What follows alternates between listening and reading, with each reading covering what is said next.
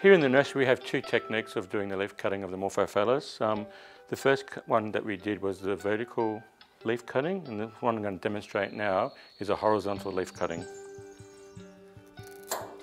So once again we cut the leaf from the main plant, and then we strip the lower leaves as we did in the vertical. And once again we reduce the leaves. And we're going to put the hormone all along the stem this time, because this one's going to lay flat in the tray.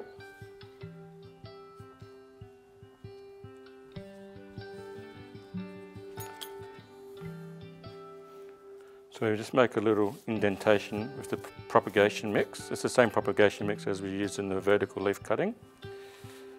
We just push it down, and then we just push the mix over.